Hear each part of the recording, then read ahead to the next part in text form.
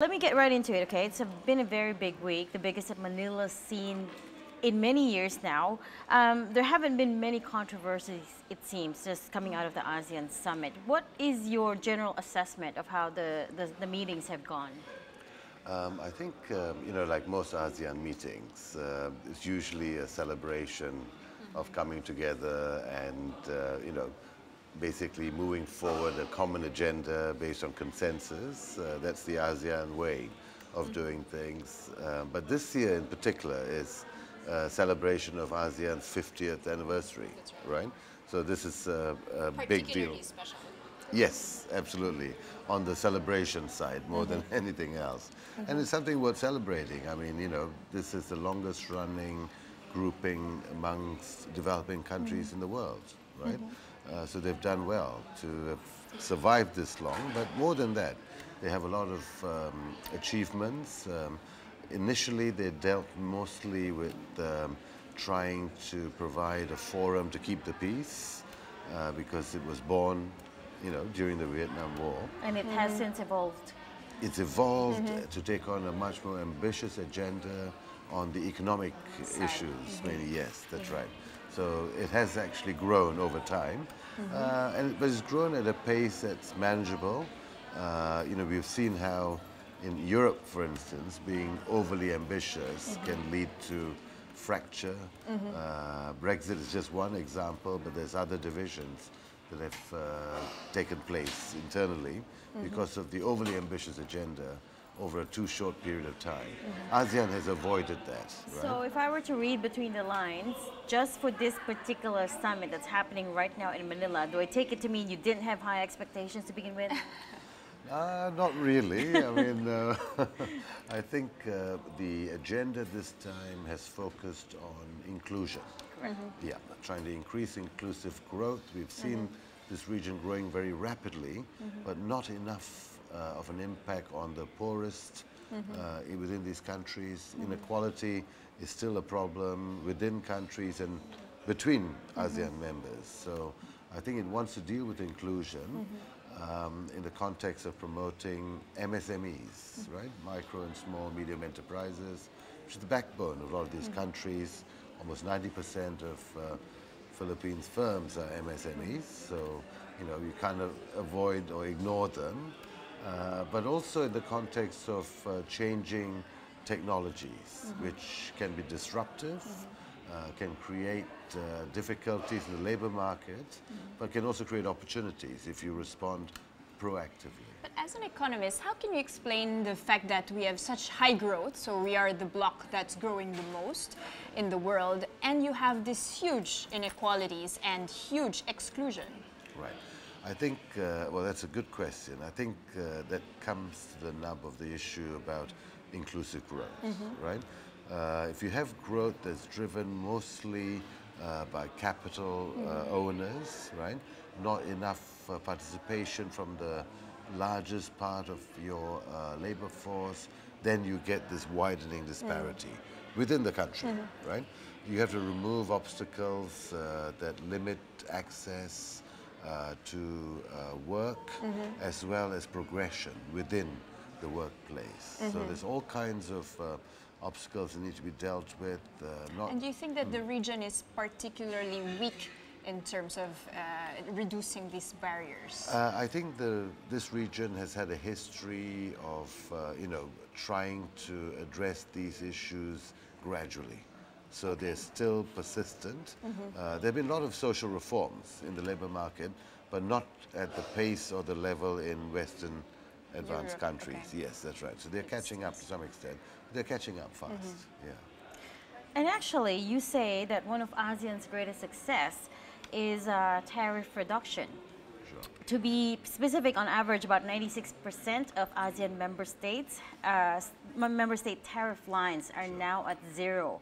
And this figure is projected to increase next year as well. I believe the goal is closer to 98 point something percentage. Sure. Tariff lines down to zero across 98% of products. Why? Tell us a bit of the backstory. Why was this easier to work out? Okay, so when the ASEAN countries got together in 1992, to form the ASEAN Free Trade Area. That was the first project. They focused in on tariffs because tariffs was the main barrier at that time, right? So, and tariffs are very transparent, right? They're easy to measure, identify, you can set a schedule for reducing them over time, right? It's not an opaque type of instrument, it's very clear. And so they have met those targets, right? But more importantly, they've also reduced tariffs not just with each other, but they've multilateralized them. So they've offered them to non-members, Yes. right? They've done this because I think the countries realize that most of their trade is actually with outside countries, not within ASEAN countries, right? Outside nations, not all members. So they haven't wanted to become a fortress Europe type situation. They've been very outward looking. Yeah, so that's why they've been quite successful. They've set clear targets and they've met them. According to your report, it's about 70% of intra-ASEAN trade, so including these multilateral members, actually have the same sort of most favored nation rate of 0%. Correct. So it's most of the trade, so not just this 98% of the ASEAN, but 70% That's of right. all trade. Exactly. Yeah. So this is why they haven't had the kind of trade diversion and difficulties going forward. They've actually used the ASEAN or AFTA project to open up globally. So for ASEAN, regionalism has been a means rather than an end, right? It's used regional... It itself is not the end goal. That's right.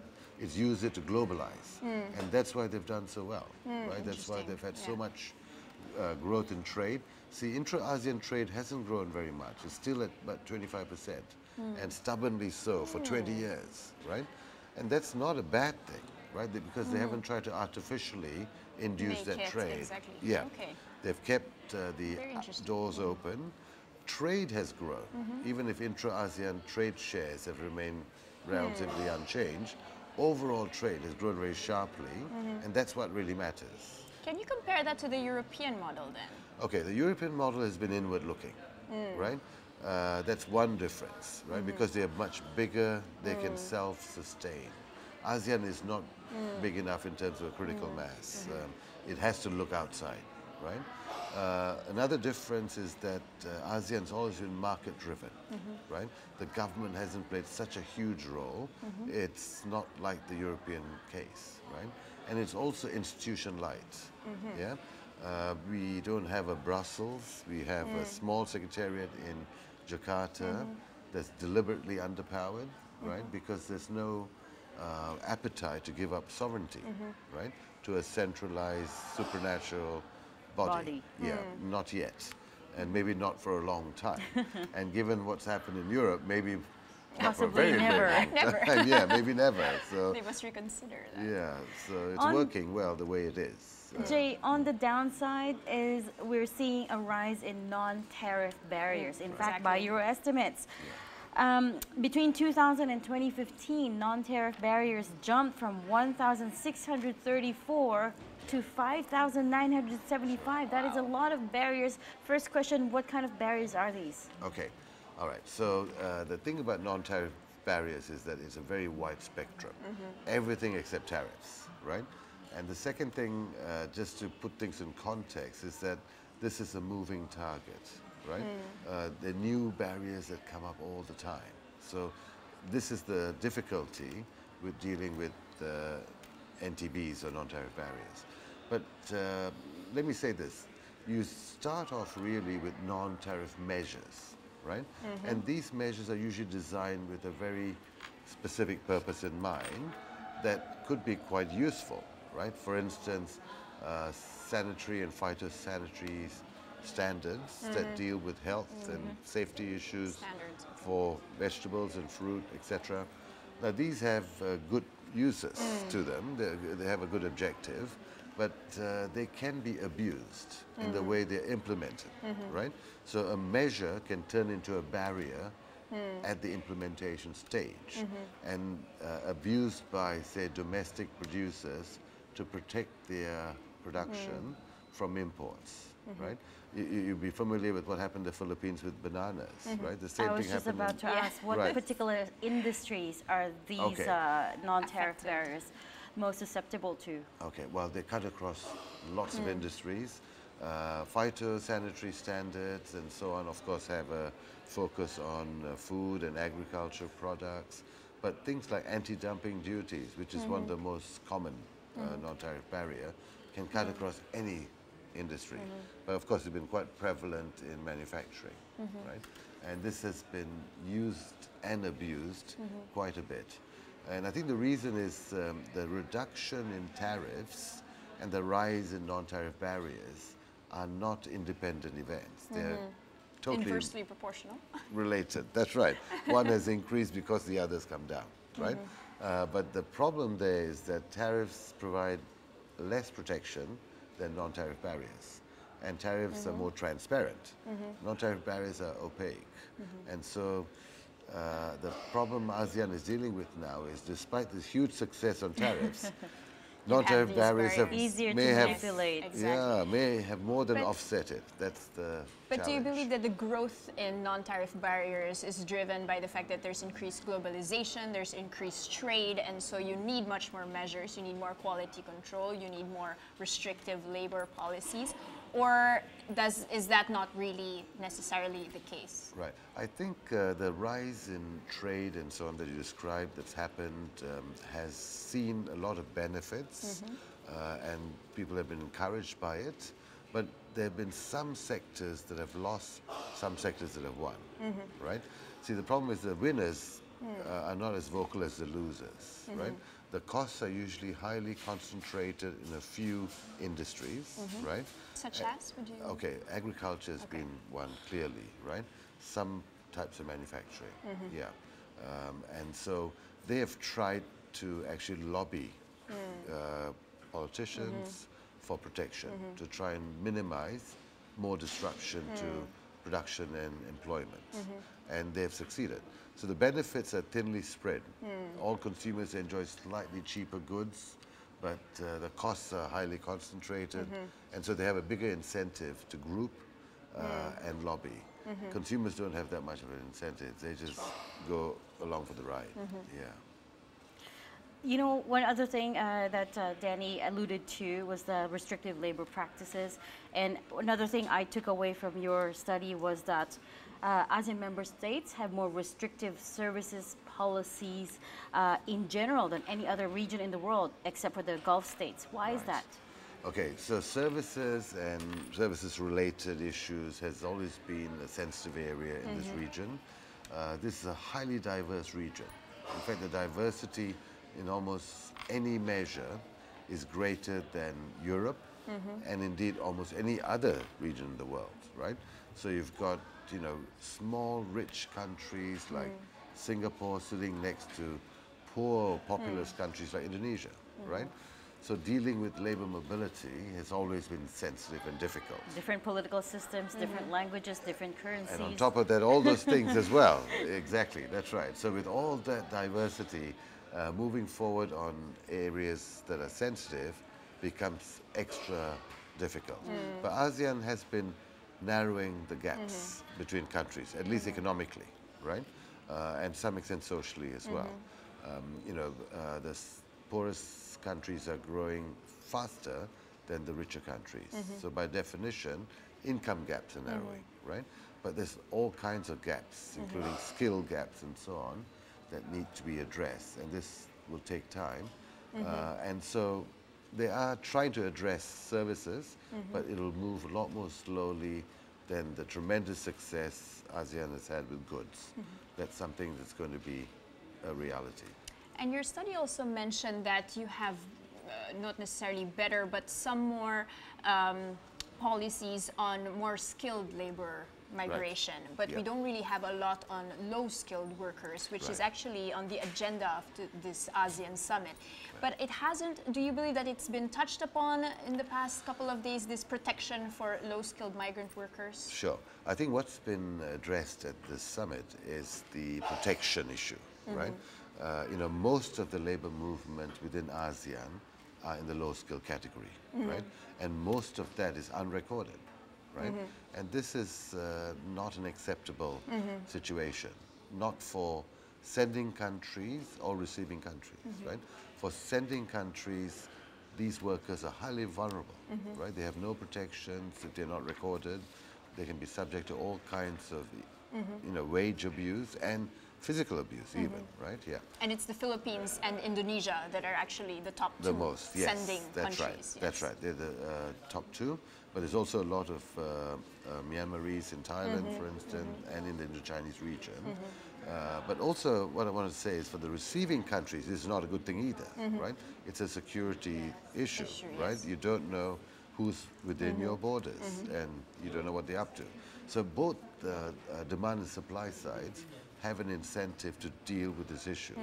The reason why it's difficult is because receiving countries need these workers, sending countries need to send them.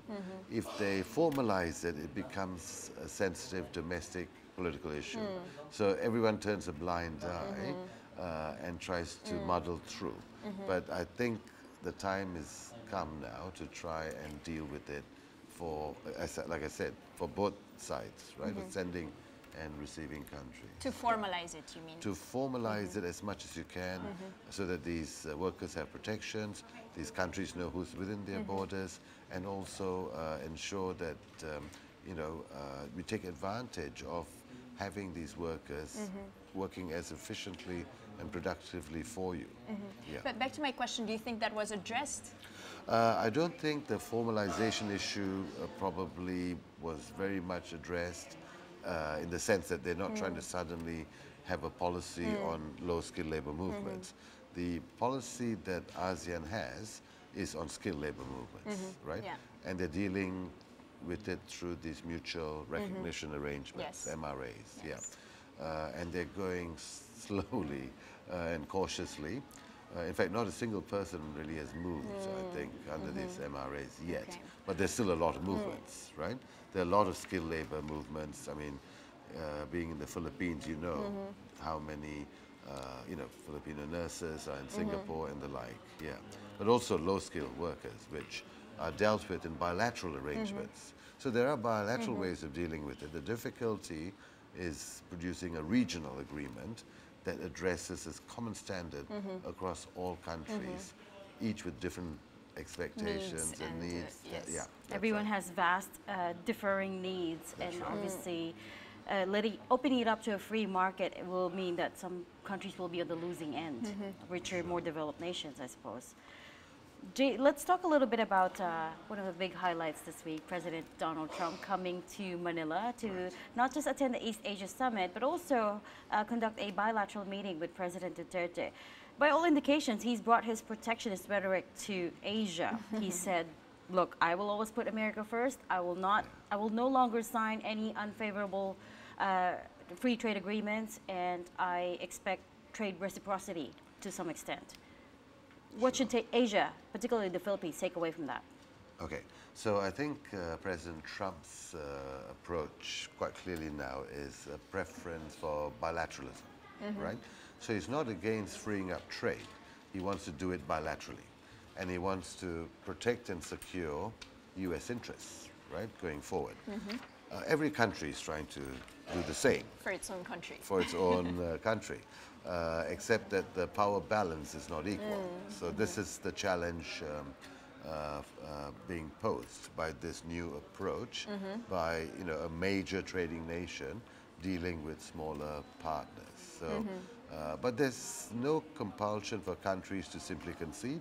They can protect their interests. They just have to be bargaining hard and understanding the calculus of the true motivations behind a lot of these agreements. They're not always economic, they could be strategic, they could be political. So when you weigh them all up together, there's things you can negotiate on that should produce mutual gains, right?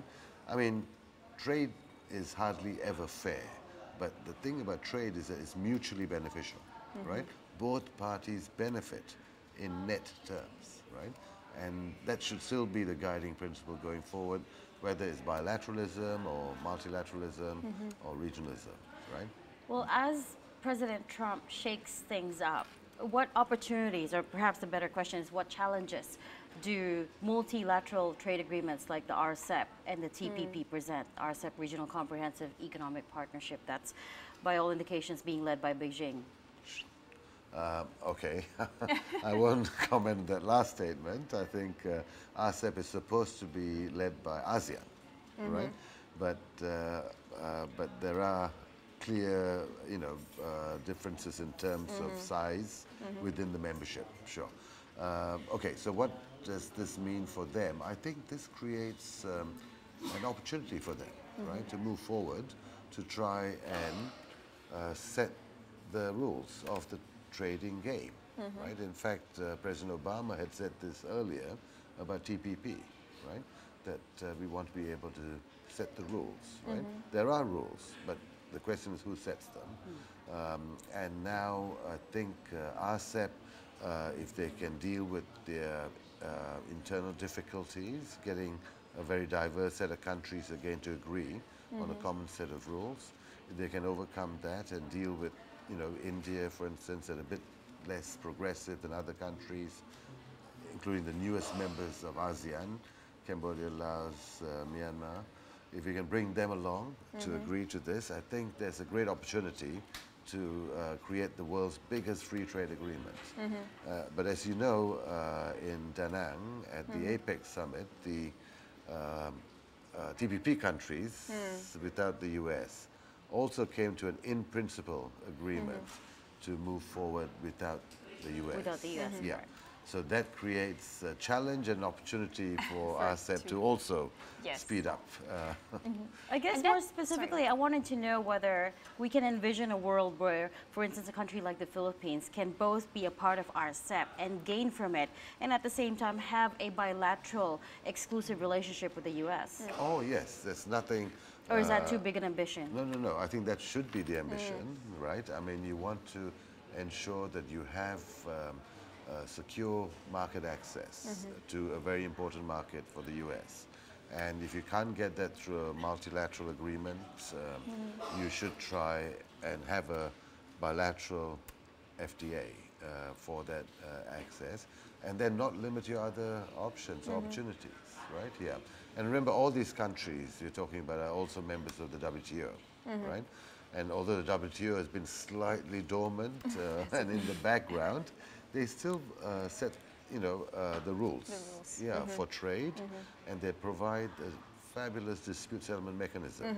So when you do have difficulties, and every country will face them, you can go to an arbiter, present your case, and have it resolved. And that function, I think, is sometimes forgotten, but it's critical in ensuring a world that doesn't, melt down into a trade war every time you have difficulties with a trading partner. Yeah. So speaking of these trade blocs, what's the status on the AEC, so the ASEAN Economic Community, which was supposed to take place by 2015? We're already in 2018 already. Right. And so the new blueprint is for 2025. Correct. Do you think this will actually occur? Are there concrete steps that are being taken to ensure that this will really happen by 2025? Right. So as you said, you're right. They wanted to conclude it in 2015. I think they knew they could never really get there, right? Remember, the first deadline was 2020, right? And they thought even that was too ambitious, so let's move it forward. If you're not going to get to 2020, let's move it forward to create momentum, right? Reform momentum. And they did do that, right? So now I think the wording is it was established, but in not principle. The qualifier being in principle, it's but been not yet agreed on. implemented. Yes. It's been agreed on. Agreed on. So the 2025 blueprint is to implement it, right? And they have tried to deal with a number of these issues of non-compliance, right? But at the end of the day, ASEAN's modus operandus is not stick, it's carrot, right? They want to encourage countries to see the benefits of doing these things and hope that they will, right? So this has benefits. It avoids conflict, allows people to move at their own pace, but it also has risks, which is, things can slow down dramatically, there can be a lot of non-compliance, and there's no way of actually properly addressing that. Yeah. Exactly, as you were talking about earlier, there's no one institutional body quite like Brussels, like what Brussels is to the European Union. Sure. Although ASEAN does have a dispute settlement mechanism also that's been revamped for the AEC, but never been used. You see, so it's not in the culture. That's the difference, yes. And it doesn't have the kind of resources to create huge institutional structures, right? Remember, the rich countries in ASEAN are tiny, right? Singapore, Brunei. We don't have a France or Germany to bankroll a Brussels, right? And not only that, there's not much appetite for it, right? Yeah, I mean, these countries are not interested in coughing up, billions of dollars to pay for a huge, bureaucratic institution to run things. Right? But that's exactly the point. So how would this questioning of the European model actually affect the implementation of the ASEAN model? I think the important lesson think she there, wants to know if some countries are having second thoughts about second exactly. thoughts about coming together as an economic community after a lot the of European effort to come Union. together and maybe some breaking up at one point. Okay, I think first point is that when ASEAN says the economic community, it's not the same thing as what Europe means by community, right? The best example is labor, right? Yeah, so there's no free movement of labor on the agenda. Okay, so they mean different things, right? It's nowhere near as ambitious as them, right? And I think there are good lessons to be learned by the European experience now, right? Of the pace at which you should go when you have a diverse membership, right?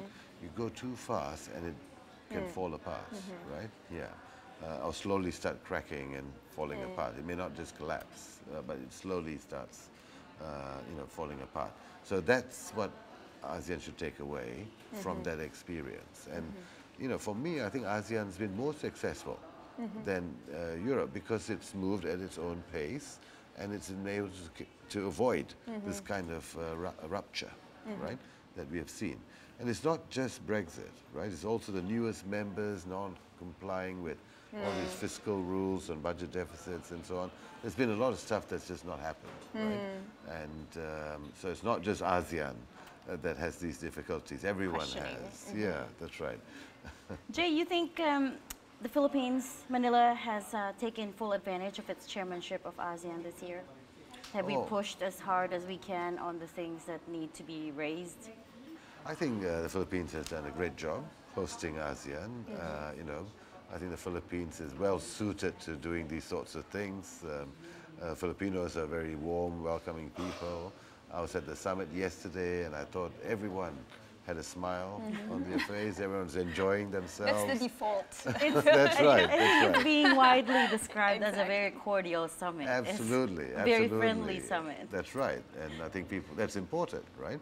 Because it's about building bonds and relationships, not just thrashing out difficult issues, but to strengthen this bond, to deal with issues over time. And that's happened. Every summit is never fully successful.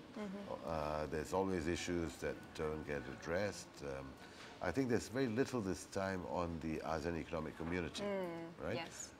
Didn't see much about that. But that might be because, this is a journey. The celebration at one level, true, but also a journey, right? It's not a destination, a long journey. So you don't want to be stock taking every year, right? Things can take time. There might not be much progress from year to year, but as long as they keep moving in the right direction, I mean, they've got till 2025 by their new blueprint, so still some time to go. And I guess they're dealing with the inclusion issue now. They've shifted focus a little bit to try and focus in on this micro and small enterprises and inclusion in the context of changing technologies. But nevertheless, you say that it's all positive. There have actually been a lot of protests over the past few days. So the first protest, even before the summit, was this 15.5 billion peso budget that we spent for hosting this. So that's just to add to Reg's question, was it worth it? Okay. In terms of, well, I'll clarify that question. Was it Yeah. worth it in terms of, let's say, the benefits that we could gain from the talks that we've had over the past couple of days? In Sure. terms of trade benefits or... I think time will tell, right? I mean, we don't know right now. But I think, generally speaking, you know, I think you spent perhaps more than you expected because so many leaders turned up. And that's a great success, right? Yeah. And the kind of exposure. Shines the spotlight in the country. Yes. If you want to pay for this exposure, you're going to probably cost you a lot more, actually, if you're going to buy, you know, advertising time. Yeah. So if you think of it in those terms, you know, there are spillovers from foreign investment and trade that will take place over time. But I think there'll be more than offsetting these costs, in my view. Jay, I want to talk about another area of expertise for the ADB. You've talked a lot and tackled the fourth industrial revolution, and I wanted your thoughts on how exactly that's going to impact a country like the Philippines that, of course, relies heavily on the BPO sector, on outsourcing. Sure. Automation and robotics, are they a real threat? Okay, automation, artificial intelligence, and all forms related to it, including robotics, is a reality. It's happening. It's happening, affecting different industries at different degrees and at a different pace, right? So it will eventually affect even industries like BPOs, right? And even higher level industries, but that will take time, okay? Perhaps in the initial wave, it'll be affecting more of the simple assembly activities, the low-skill activities, but this will feed into other areas. But the important point in this joint report you mentioned with the World Economic Forum is that we need to start preparing now, right? These things take time. Getting the right skills developed involves long gestation periods. So we can't wait till when it affects you to start thinking about how you respond. You've got to start preparing to respond way before it starts affecting you. And that's the main message coming out of this report with the World Economic Forum. Yeah. In fact, Colliers, which is a real estate research arm, published a report just last week that there's now a 7% vacancy, or they predict a 7% vacancy in office space rental because of this BPO slowdown. So do you think that there will be other sectors that are affected by this fourth revolution? I think it's going to cut across a lot of sectors going forward, right? Again, at a different pace in terms of, you know, how much impact it has in the short run versus the long run. But if, you know, you're well prepared to take advantage of it, the net effect will be positive, right? So that's, I think, the message from this report. And also a lot of recommendations within this report that show how countries can go about making those changes to take advantage of this. This will go, the embargo on this report will lift at 5 p.m. Manila time, and it'll be on the World Economic Forum website. So I encourage your viewers to get onto that website and please read the report. It has an executive summary that's very readable and just a couple of pages. And if they want to read but more details, they can actually download the whole report for free on the World Economic Forum website. Excellent. Yeah. And lastly, Jay, your outlook on global trade. We're nearing the tail end. We are at the tail end of 2017. Are you more optimistic this year than you were last year?